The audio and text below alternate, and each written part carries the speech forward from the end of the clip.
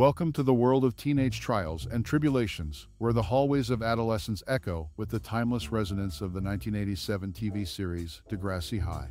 This Canadian gem, known for its unfiltered portrayal of the challenges faced by young minds, invites you to wander down memory lane and ask yourself, do you have a cherished memory associated with this TV series? Degrassi High, with its raw and authentic narrative, provides a canvas painted with the hues of teenage angst, friendship, and self-discovery. As we delve into the intricate lives of its characters, the show becomes a mirror reflecting the universal experiences of youth. The series, like a reliable old friend, seems to have left an indelible mark on those who tuned in during its heyday. Now think back, what's your most cherished memory or personal experience related to this iconic series? Was it a character's journey that resonated with your own struggles, or perhaps a plot twist that caught you by surprise? We would love to hear your stories and memories in the comments below. But before we embark on this journey down memory lane, let's unveil some captivating facts about Degrassi High.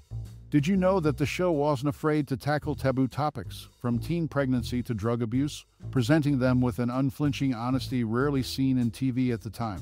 This bold approach earned Degrassi High a special place in the hearts of viewers, transcending the typical teen drama genre. So, as we revisit the hallways of Degrassi High, let's celebrate the impact it had on shaping our perceptions of adolescence. Share your anecdotes and memories, the stage is yours. What's your most cherished memory or personal experience related to this TV series? We would love to hear your stories and memories in the comments below. In a pivotal scene of Bad Blood, Part 1 and 2, Neil Hope took over from Darren Brown for Dwayne's blood test shot due to Brown's fear of needles. This moment highlighted the challenges faced by the characters in the series, bringing a realistic touch to the show. Interestingly, in 1990, TV producer Aaron Spelling sought to acquire the rights to the Degrassi series, but his bid was rejected. Subsequently, he created the iconic teen drama Beverly Hills 90210, which became a significant cultural phenomenon. Notably, most students transitioned to grade 9 at Degrassi Junior High, with the exception of Joey. His focus on his band rather than academics served as a reminder of the varied paths taken by the characters as they navigated the challenges of adolescence. These instances reflect the multifaceted nature of the characters and storylines in Degrassi High, capturing the essence of the series that went beyond typical teen dramas of its time. Pat Mastroianni holds a unique record in the annals of the iconic 1987 TV series. Throughout its entire run, he stood as the sole cast member to grace almost every episode, portraying the memorable character Joey Jeremiah. Mastroianni's consistent presence provided a stable anchor to the show, creating a familiar face for viewers as they navigated the diverse challenges faced by the characters in Degrassi High. This longevity in the series speaks volumes about the impact and resonance of his character, making Joey Jeremiah a central figure in the unfolding narratives of adolescence. Interestingly, Mastroianni's journey into the role was not happenstance. In a twist of fate, he seized an opportunity when his high school corridors were adorned with flyers about the show. His father, spotting one such flyer, encouraged him to fill it out and submit it, setting in motion the trajectory that would make Mastroianni the producer's first choice for Joey Jeremiah. This behind-the-scenes anecdote sheds light on the serendipitous events that led to the embodiment of a character etched into the fabric of Degrassi High. This singular casting choice underscores the show's commitment to authenticity and relatability, as Mastroianni's journey mirrors the varied paths taken by the characters within the series. It adds a layer of realism to the portrayal of adolescence, emphasizing the interconnectedness of on-screen narratives with the actors' own life stories. In this way, Degrassi High transcends the boundaries of typical teen dramas, offering viewers a nuanced exploration of the challenges and triumphs of growing up. Pat Mastroianni's enduring presence in Degrassi High not only contributed to the show's success, but also became emblematic of the series' impact on popular culture. His portrayal of Joey Jeremiah remains a touchstone for fans, encapsulating the essence of the show that resonates with audiences even beyond the confines of its original broadcast. Maya Dickens, known for his role as Kathleen's abusive ex-boyfriend, had a dual role on the set of the iconic 1987 TV series. When not portraying a troubling character on screen, Dickens worked as a member of the electrical crew behind the scenes. This unique dual contribution exemplifies the collaborative nature of the production team, where individuals seamlessly transition between on-screen roles and off-screen responsibilities. Moreover, Degrassi High featured crew members making cameo appearances in various episodes. Art director Judy Shiner appeared as a customer at Spike's mom's salon in Degrassi High. It's late, while picture editor Robert DeLint took on the role of a cashier in Degrassi High. Great expectations.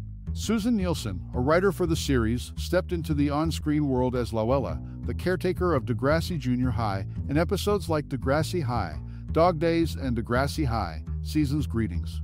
These instances highlight the interconnectedness of the production team with the fictional universe they helped bring to life. Furthermore, despite being a fan favorite, Kirsten Bourne entered the show as Tessa Campanelli, initially as a minor character. However, it wasn't until the final season that Bourne secured a recurring role. Her journey within the series mirrors the dynamic evolution of characters, showcasing the flexibility and depth of storytelling that characterized Degrassi High. These behind-the-scenes insights into the dual roles of crew members and the evolution of characters like Tessa Campanelli add layers of complexity to the narrative fabric of Degrassi High. The series not only captured the trials and tribulations of its characters on screen, but also demonstrated the collaborative spirit and adaptability of its production team. In high school, Joey Jeremiah's frequent visits to the principal's office marked a shift from his junior high days, where Vice Principal Mr. Lawrence handled his matters. This transition reflected the evolving challenges faced by the characters in their journey through adolescence. Meanwhile, the real-life backdrop of Earl Grey Senior Public School played a significant role in the series. The school served as Borden High School in the third season, mirroring the experiences of the actors who attended classes there, including creator Linda Schuyler. The cafeteria's cameo in the episode Season's Greetings added a touch of reality to the on-screen narrative. However, not all off-screen stories align with the positive tone of the show. Jason Byard Dickens, known for his role as Scott Smith, had a darker chapter in real life. Involved in a disturbing incident of child abuse and child pornography-related offenses starting in 2000, Dickens faced legal consequences 16 years later in 2016. This stark contrast highlights the complexity of the individuals both on and off the screen, emphasizing the gritty reality that some actors grappled with beyond the world of Degrassi High. These instances showcase the multifaceted nature of the series, delving into the real and sometimes harsh experiences that influence the narrative. The seamless integration of real-life locations, coupled with the unexpected twists in the actors' personal stories, adds layers of authenticity to Degrassi High's exploration of the challenges and triumphs of growing up. As we bid adieu to the nostalgic halls of teenage tribulations and triumphs, let the echoes of Degrassi High linger in the corridors of your memories. Like a well-worn yearbook, each episode unfolds tales of friendship, heartbreak, and self-discovery.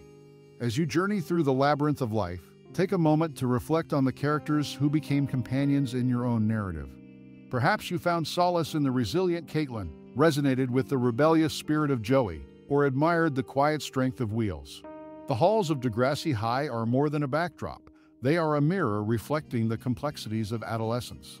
In every awkward pause, heated argument, or tender moment, see the shadows of your own experiences. Now it's your turn to share.